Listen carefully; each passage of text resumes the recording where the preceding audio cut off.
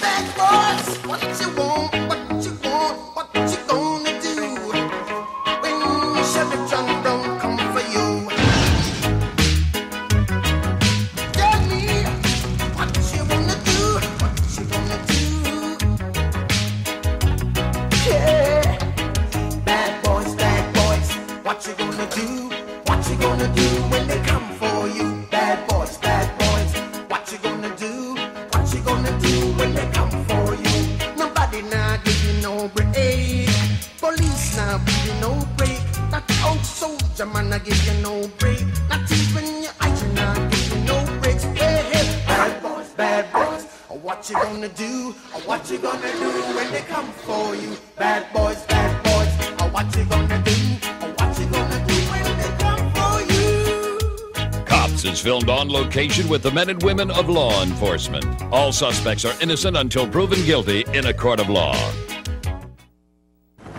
I've been working here at the Air Support Division for approximately 3 years. I believe that it's one of the tightest units in the city. Yeah, I think it has to be in order to function as well as it does. It's a challenge that's a little different from the challenge the officers face on the street. The objectives are the same, that is to apprehend the criminals. But we have a very unique perspective to accomplish that mission from. We work together as a team. The primary responsibility of getting the police mission accomplished from the air is laid on the observer. The pilot's responsible for getting me to where I need to be and in a position of which I can be effective in helping the ground units. We are very effective at doing our job of catching criminals, protecting the officers on the ground, and serving the public. Code 2 incident 4732 and RD 1844. The suspect is a male black. He's wearing dark clothing. He's to the rear of the location attempting to enter through the window. Okay, roger that, man. We are en route. Okay, I got coppers here on, looks like Normandy flashing me with lights here. That'd be K9. Yeah, K9's in there with him. Okay, the K9, I can see pretty good now with the binoculars, and it looks like it's just concrete, a big hunk of concrete. There's nobody there. Okay, 6, roger, thanks. Okay, roger. Adam 1 with code 2 lines at 5672, RD 782. Air 18 to control on that car stripper. Is that 47 West 42nd Street? 47 West 42nd Street. Roger. And we're going to be between Flower and Figueroa. 31 district code. See, this light we're using is 30.5 million candle power. It'll knock the street lights out if you hit the sensors right. Okay, in the alley, right? Yeah. Yeah, I got something going here, but that's actually 3 north. There it is. Nothing left of it. Yeah, control, is that supposed to be a white Mustang? Somebody just called to have that thing towed away, that's all. Alright, we're out of here. Anyone shooting at 8 data suspects there now. Shots fired at 2200 South Brownsburg Avenue. They are pursuing a possibly armed suspect where shots already have been fired. That's what we want. 6 p.m., we're going to train. The first go around here, I thought I had 2. I definitely saw one enter the upstairs apartment. The door faces to the east. I don't know where the other guy went. 41. We got the suspect pinned inside that residence. 141, go. Okay, we're going to be on the south. As long as we're overhead, he should not, or he probably will not, try to escape the building and outrun the officers. So our presence has got him contained. That's okay, he's up on the balcony now, and he's coming down. Green shirt, looks like light blue pants, maybe gray pants. Okay, he's coming up to the sidewalk now. Just be aware of it, coming northbound. Girl, let's cut you right, incident 54. 15 at Nardi 1862. Somebody else. Was that for us? Yes, sir. Okay, he's at the white vehicle. There you go, right there. 18:60 p.m. Come in. These officers really rely on what we're telling them. Because they don't have the angles at times. They really are kind of blinded as to what they're walking into, so they rely pretty heavily. Yeah, 53, send that call back to us, you count for PMY. And basically with the light, I just try to keep the light off of the officers whenever possible, and on the hazardous area there, so we can get a good look at what's going on. Delta is code 6105 West Thompson Road. 6 p.m. The second suspect, we're not 100% sure where he's at. So as long as we're overhead again, we're keeping him pinned down. Any sign of any more movement back there? Because our shooter may be still back there. Negative, no other movement visible. I'll go to the flare here and try to look underneath that tree.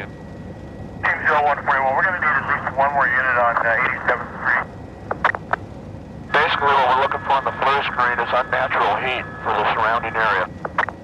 Be advised I flared the back as best I could under the tree. No sign of your other suspect. And be aware of the rear building on the northwest corner. There's a bush, and I got a lot of heat out of it. The best I can tell with the binoculars and the night sun, it's a big pit bull. There he is right there. Right at the corner of the house here. You can't really tell what it is. It could be a person crumpled up in that bush, or in this case, as it turned out, it was a dog. So I just relayed the info to them so they don't try to take cover in that area there and get bit by that animal. You wouldn't have to see a chain or anything attached to him, would you? No, sir, I could barely make out that it's a large dog there. No luck on a chain visible to me. Thanks for the word, sir. That's helpful. Hey, guys, I had somebody come out the front here of the apartment. Okay, right turn, you got some on the porch coming out. You got one runner going northbound along the east side. Okay, he's all the way to the rear. He's continuing northbound. Looks like white shorts and dark shirt. Okay, east side, all the way to the rear. He's going to jump the fence. Okay, he's got his hands up there. You got him. He's got something in his hand that's reflecting my light. He is caution. There's a bear. 96 Roger, other Southwest unit. Yes, don't you still have one in the backyard with a black shirt on? Roger, they're taking him into custody now. No more. Okay, officers, go down the driveway on the west side there and meet with that officer there. Okay, they're going through. We got officers going through the fence right there, right From there? Yeah. Okay, guys, be aware you got officers from the north jumping the fence coming south, so watch your crossfire. The officers to the rear there, it looks like he was heading to the east end of that unattached garage. The door is pried open some there, and he got to that point. You might want to look, see if he tossed anything there. Roger, sir, we cleared the garage, and I think we got a code for down here. Okay, roger that, guys. Good job. We'll talk to you later. Thank you much, sir. Okay, we're out of here. I think the biggest attraction to patrol, especially in LA, is every day it's the same thing, and then it's not the same thing. You get into stuff that cops get into all over the United States on a nightly basis, and then occasionally something comes up that's really gets your adrenaline going. X42, we have a hit-and-run felony suspect going southbound Lancashire from Sherman Way. Can you have an RE unit respond to Lancashire and Sherman Way? You're going to be in pursuit, partner. It's going to be a black Datsun pickup. He's coming up on Van Owen. They turned off on Van Owen? He's about to make a right turn. Let's go in pursuit, partner. Partner, we're going to be in pursuit. We're going to be going westbound. We got a hit-and-run felony vehicle. Northbound Simpson. Last location was Van Owen from southbound Lancashire and Sherman Way. Hit-run suspect vehicle. It's northbound Simpson coming up on Hart. This guy just creamed somebody in an accident. Repeat your location. We're going to be going. We're going to be code 6 at Hart and Simpson.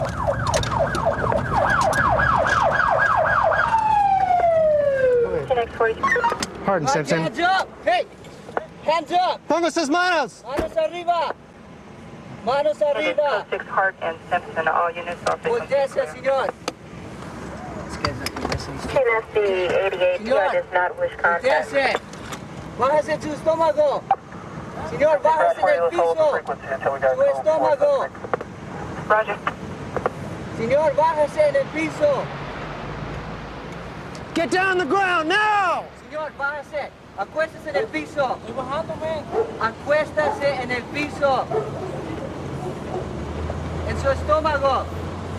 Señor, en su estómago. Holly, come by the roll call room. Ponga sus brazos a su lado. Abre las piernas. Let me clear the car, okay, Tony?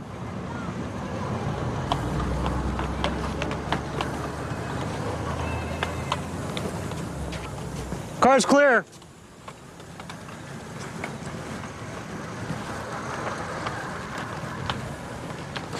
Put your hand right here, man. Put your hands here. Pongas más aquí. That'll do it. X-ray 42 for show code 4, Arthur Simpson, suspects in custody. See if they got an RA in it for Sherman Way and Lancashire. That was a bad accident. 15 X-ray 42, can you verify? Yeah, you were in an accident. Yeah, you were in an accident. Do you remember any of that? Yeah, I remember, man. But doesn't bring better to the man. I'm gonna roll you off on your side right here, okay? Thank you. Okay. ¿Qué quieres? Are you okay? You need an ambulance? Yeah, you okay? You're okay? Yes, are you okay, man? You had a pretty bad accident. Yes, I know. sabes que estuvo en un accidente? Yes, I know, man. Okay, sit up. Here, put this knee down.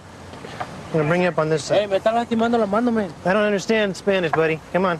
Let's go. Stick. I don't see any booze or anything in here. 696 Archer, code 2, Sherman Way in Lancashire. 15-46, West Auto, St. George, 780. Nope, Elmore nothing. Ward, 1984, Mercury Sedan. What happened, man? Eh? Do you know what happened earlier? Pardon me? ¿Sabes lo que ha pasado? Yes, I know. I have one accident in Sherman Way. Okay. I know drone, man. No vayas a sacar la feria, man, que traigo ahí. Ask him why he ran. ¿Por qué corrió, señor? ¿Eh? ¿Por qué corrió?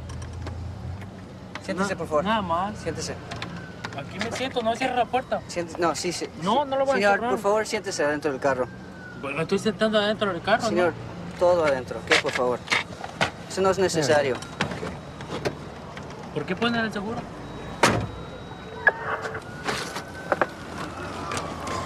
Do we know if there's any injuries back there yet? I'm sure there are. She got spun around pretty hard. Yeah. Okay. We're sitting up there at the light, and this guy just T-bones his car right in front of us. You weren't involved in No, we were in the pursuit, but we weren't involved in the TC. He kind of looks like he's about to turn and maybe pull over, and he looks at us, and then he jets. Okay. And next thing you know, he's going faster and faster. How fast did you guys get up to? I wouldn't say more than 45 miles an hour. What about him? He was going about, what would you say, about 70 plus, easy.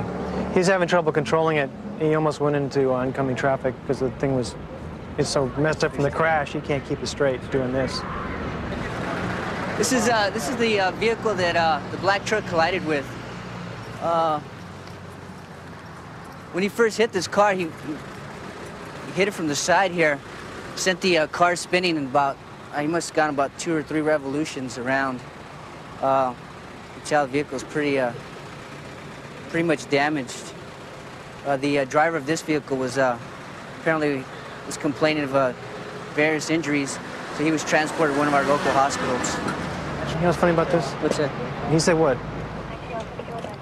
He thought he could get away? Yeah, he said he thought he could get away. That's why he ran. That's why he ran. Because he thought he was going to get away. That's right. Been a cop for 11 years in L.A. And just when you think you see it all, something like tonight happens and kind of wakes you up again. From working with the Los Angeles Police Department for a little over 6 years now, I've been involved in 3 officer-involved shootings. I'd much rather take someone to jail for a crime peacefully without any shooting, any fights, anything. But sometimes it just doesn't work out that way. And it affects you mentally, I'll tell you that.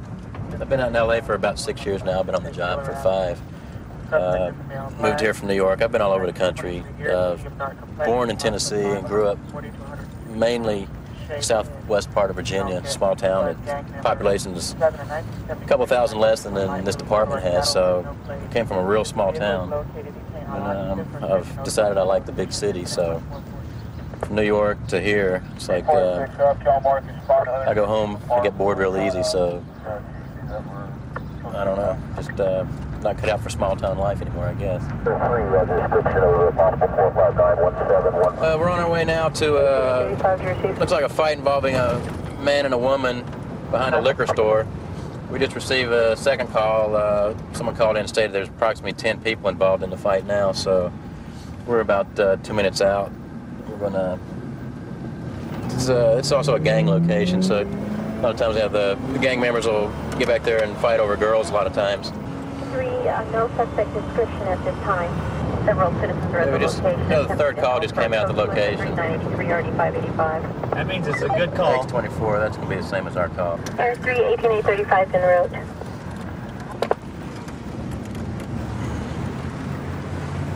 Well, looks like it's all over with.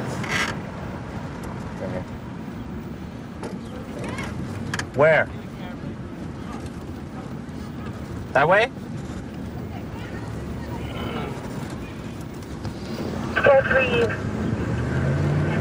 the woman in front of the location states she hears someone inside the location. She had no suspect description. What's going on? Shh. Do me a favor and We were arguing. Turn around, and we were talking turn around, about- turn around. For what? Channel top of your head. Make sure you don't have knives, guns, and bombs. Channel top of your Yes, head. what? No, come here, darling. On top of your head. Yeah, okay. Lace your fingers together. busted. Lace your fingers together on top of your head. Because my hand just got out of the Well, cast. do the best you I can can. see. Do the best you can, all right? Sir, Is this your husband? I'm supposed to be engaged to him. Okay. Come here. Do me a favor. Stand right there. And now, tell me what happened. Well, he's been acting weird like that all day. He acts like that when he doesn't eat anything. He doesn't eat anything? And so I came back from getting something at the store and he asked me where his hairbrush was and I said I didn't know that it was his. I gave him my hairbrush because I bought my own because he always uses my stuff. Yeah. So then I told him he could find his own hairbrush. And he told me I had an attitude and if I didn't stop with the attitude he was going to kick me out. So then he started walking over there and he pulled me like that. You started pulling your hair. And then what? And I just wanted to get away because he's done it before and I don't trust him. Is he drunk? No, Has he ever been in jail for beating you up before? no, I dropped the charges because I was living with him and I had nowhere to go. Yeah. He's So he very pulled your hair just now. unstable. He just pulled your hair. And then what? Everybody's... I accidentally got her hair. I went to pull her, back like this, saying, Julie, calm down, let's talk. Because we were arguing. At least I admit it. I admit the truth, and I have nothing You guys to hide. married? We want to get married. We live together. We've been living together for about 15 months. Alex 24, you can show code for it, 27th and Pacific. Better location is going to be 2230 Court. And I apologize. No. Good news, just have a seat right here on the ground. Have a This seat. right Have a here, seat. I Have a seat. I'm scrounging off of him when I'm actually supporting myself. Yeah. And So- he's very unstable because he's a widow and stuff and he's got mental problems. Where do you guys live? And what would you like to do? What would you like us to do for you to help you right now? Well, why don't you leave him? That's a start. Because he keeps threatening me. Then you go down to the courthouse and get a restraining Yeah, order. but he's threatened me last year. He Hey, threw hey, my hey, stuff hey, out. hey. Listen up, listen up. I'm sorry. You gotta listen for a second here. Hey, hey, hey. That's fine, but We've listen had up. some altercations before. Yes, we have. I admit that, Mr. Peacock. I admit that. I admit Okay. everything that I've done wrong. This time I went to grab her by the back and said, Julie, wait a minute. I grabbed her. Okay, I understand that. Look. What I'm trying to do is trying to solve this problem without you going to jail, okay? I don't want to go to jail for nothing. Well, I've never been. as of right now, she's saying she's going to give you a break and not make a citizen's arrest for battering her. I love her too much. I'm sorry. Well, I'm telling you, I don't like coming out 2 times in one day on the same family for the same problem. Same family. Well, I'm telling you, I don't like it. So if I come out here again on this type of an incident between the two of you, there's going to be no questions asked. I'm just going to hook you up and take you to jail. Okay? If she calls me once, or a neighbor calls me, or anybody calls me about you battering her, yes, sir. I'm not going to even ask her permission. I don't care if she even signs you up. You don't have to, because then you have the law stating that you can automatically do it because of too many incidents. But you know what? Twice today? There was no twice. You're right. I'm saying if there's twice, I'm not going to ask anybody. You're automatically going, okay? Yes, sir, Mr. Peacock. Okay? Because I hate solving the problem twice or thinking that I did. Okay? Because we've got a lot of calls out there, and I've let her know all her options, what she needs to do in the future. If someone can give me a hand up, because I can't use this hand to get up, because I did break it, I would appreciate it. What hand's broken? What hand hurts? They both hurt. I got this one cracked. He broke his hand chasing me about 2 months ago. Okay. There you go. Well, I'm trying to... Well, did any physical thing happen from that? No. Okay. I was just chasing you down the street saying, Julie, wait, come back, because we have little fights once in a while. But, you know, I try to work them out. Arguing is one thing, but when you get physical, then the law steps in. And I've already told you what the consequences are if we come out again, okay? Yes, sir, Mr. Peacock. You're all right? Yeah, I'm going to go lay down. Mr. Peacock, I'm sorry. You dial what you need to dial, okay? I'm sorry. And I'll come back and I'll take him to jail, and that'll solve that problem for you. Can we hug and make up? I'm sorry. Just let her be and just let everything calm down, all right? Okay, thank you. I told her she needs to help herself. She needs to get a restraining order. She needs to move away and part from him. We ended up separating them, and they were going to run back together again. 132 in Bush. I've got him at gunpoint. More Cops at the same time tomorrow. But next today, a stressed executive plans a vacation that's as close to heaven as she can imagine. But has she got too close? Stand by for another bizarre installment of Beyond Belief, Fact or Fiction.